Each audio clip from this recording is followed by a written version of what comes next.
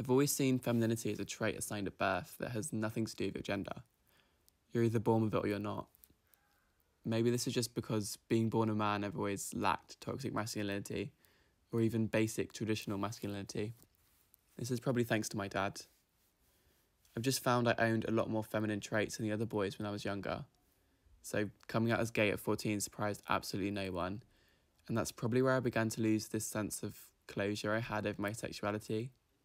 I met this new, uncomfortable and cold feeling of a lack of self-everything, and it just forced me to question why I felt like this, and to ask myself the question, who was I? And actually consider my gender, which I hadn't done for years. I think the first time I became aware of my gender was when I was about 8. I'd got this brown woolly plaid hat and I kept it on for probably about 3 months. I'm not really sure, it's still a bit of a blurred old memory, but I know I used to pretend these plaits were my real hair. And I think I really just longed for hair like all my friends that were girls. Maybe like a year or so after, my mum sat me down and asked me nicely if I wanted to be a girl. I don't think that until then I knew anything about trans people, especially not in 2013.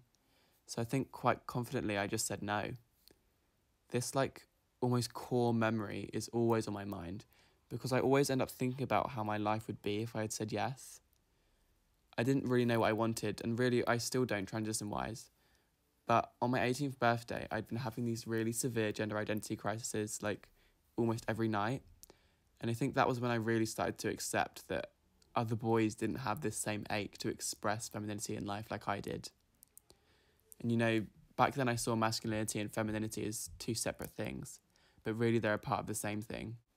They're just broad terms to condition people into our society.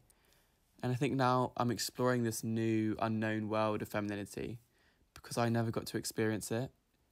But then I never got to experience masculinity either because I've always seen masculinity as this dense and heavily toxic thing when really it can be so beautiful and so vulnerable.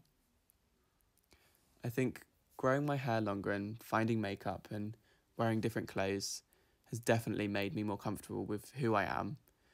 But I just see so much importance in remembering these past experiences because they're a constant reminder that I was never a boy and I never will be.